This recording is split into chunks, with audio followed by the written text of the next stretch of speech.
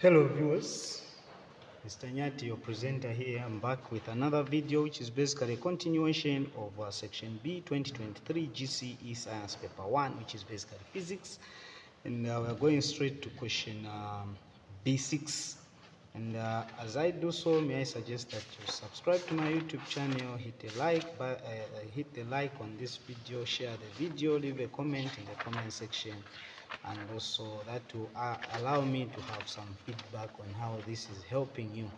We move on to question B6. B6 says, figure B6.1 shows a ray of light traveling from glass to air at an angle. The refractive index of glass is 1.52. Now we have a ray of light, and then we have a semicircular glass block, and then we have the normal here, the incident ray, and all those things. Define critical angle. Now, what is critical angle? Well, this is an angle of incidence that gives an angle of refraction equal to 90 degrees. Okay?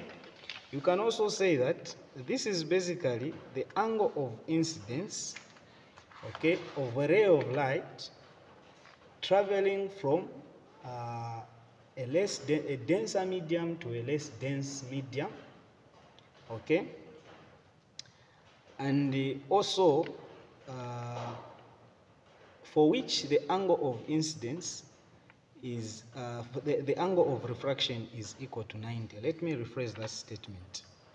This is the angle of incidence of a ray of light traveling from a denser medium to a less dense medium, for which the angle of incidence is the angle of refraction is equal to 90 degrees.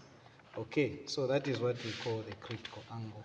But to make sure that it fits here, we're going to define it this way. So that is what the critical angle basically is. Okay, so it's a situation where you have the ray of light traveling from a denser medium to a less dense medium, and then the angle of incidence that is formed, making the angle of refraction to be equal to 90 degrees. So to explain this diagrammatically, you would have a situation like this. Okay, let's say this is glass, this is glass, this is air, and then this is your normal. Okay, so you have a situation like this. Remember, this is glass, the ray of light is traveling like this. There are arrows there. Now, when it enters a different medium, you know that when the medium is denser than where it is coming from, the ray of light bends towards the normal. But when the medium is less dense, it bends away from the normal. So it will be like this. It will bend away from the normal. When you increase, okay, when you further increase the size of the angle of the angle of incidence, you're going to have a situation like this. I'm just going to draw this without the glass block, just to make an illustration here. It will bend in this way. It will further bend away from the normal. And the more you increase here the angle of incidence, you will realize that eventually it is going to be equal to 90 degrees, or it will pass through the boundary itself. Okay, so remember, this here, from here, this is the angle of incidence, and then the angle of refraction is from the normal to here, to the angle, to the ray, to the incident, the refracted ray, and this would be the angle of refraction, and this one is equal to 90 degrees. So this angle here, this angle in the denser medium, which has caused the angle of refraction to be equal to 90, is what we call the critical angle. Okay, and so when you are finding the critical angle, remember the normal formula for refractive index is sine I over sine R.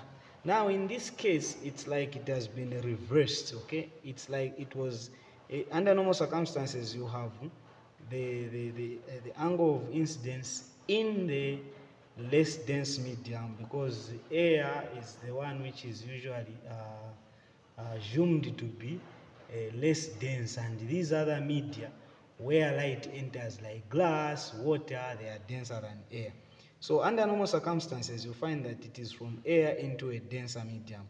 But in this case, you are having a ray of light coming from a denser medium. So instead of having the formula like this, you are going to have the formula like this. Instead of having sine I, you are going to have sine R over sine I.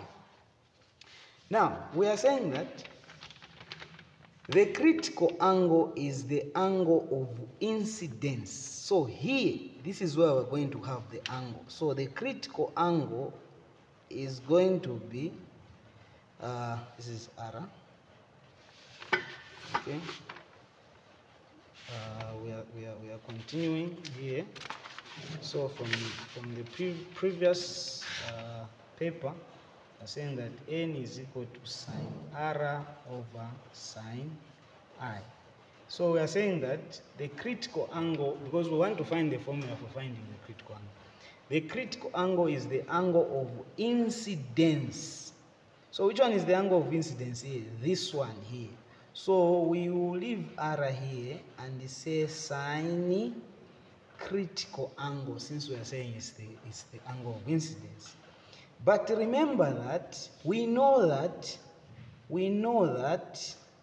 R, angle of refraction, is equal to 90 degrees. So here we are going to put 90 degrees. So we are going to say sine 90 degrees over sine C. Okay? Using a calculator, let's find what sine 90 is. Sine 90 gives us 1. So we're going to say, but we know that sine 90 degrees is equal to 1. So we replace there, we say refractive index is equal to 1 over sine C. So to make sine C the subject of the formula, I'm going to say sine C is equal to 1 over refractive index. This one becomes the formula for finding the critical angle. So let's move forward to the next question. We have calculated, we have defined the critical angle. Now we move forward into calculating the critical angle. So the question says calculate the critical angle. So we have this formula here that we have just derived for critical angle. So we're going to say, what data do we have? Well, for B, at least we have this data. What data do we have? We have refractive index of glass, which is 1.52. What else do we have? Well, in the question, we have a refractive index. What else do we have? Sine R, which is basically 1. So what we want is sine C, or C itself, which we don't know. So we use the formula that we derived, which is sine critical angle is equal to 1 over refractive index. So when we do the math, we're going to say 1 over 1.52, because we have it here. And we continue with sine C here. We say sine C is equal to, when we do the math here, what answer are we getting? When we say 1 divided by 1.52, what are we getting? Well, we're getting this number, which is 0.6579 to 4 decimal places. 0.6579. Okay, but this is not the answer. We want C, not sine. So we do the inverse of C, which we are going to do this, and then we say 0.6579. So our C critical angle will be So just here we press shift. If you have the other calculator which has second function, you press second function, then you press sign. Remember, we already have the answer. You put answer here, the answer which is this one, but it has more digits, the actual one. So I advise that you do that. You just press answer, then you press equal sign, which is going to give you 41.139. So to 2 decimal places it will be 41.14. We round off the 9 to this so that it becomes 4. So the answer is 41.14 degrees, right? Yeah, degrees. Put it like that. This one is the critical angle.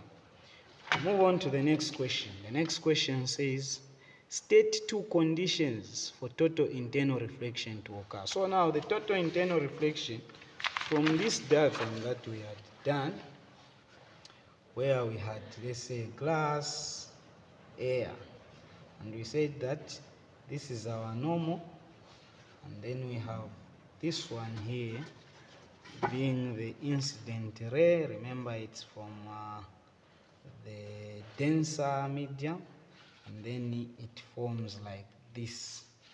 Okay, now when you increase this, okay, let's say you decide to increase, this is still glass and this is air.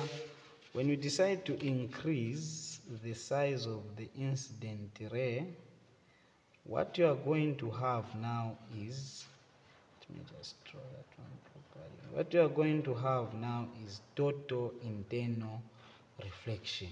Okay, this is what is known as total internal reflection. Reflection occurring within the denser medium. So this total internal reflection now, for it to occur, there are conditions that should be there. Condition number 1 is that the angle of incidence, what you have noticed, this is, remember, this is 90, and this is the angle of refraction, right? So the angle of incidence must be greater than the critical angle. The critical angle is the one which was causing this to be 90 degrees, but it must, this angle which is causing this to be 90 degrees, it must be greater so that you have total internal reflection. So we are saying that the angle of incidence must be greater than the critical angle, number 1. Number 2, so this is our critical angle here. So for this, the total internal reflection to occur, this one must be greater than this, and this angle is the angle of incidence, okay? The other one is that the incident ray must move from denser to less denser medium. Like I was saying, this is air, this is glass.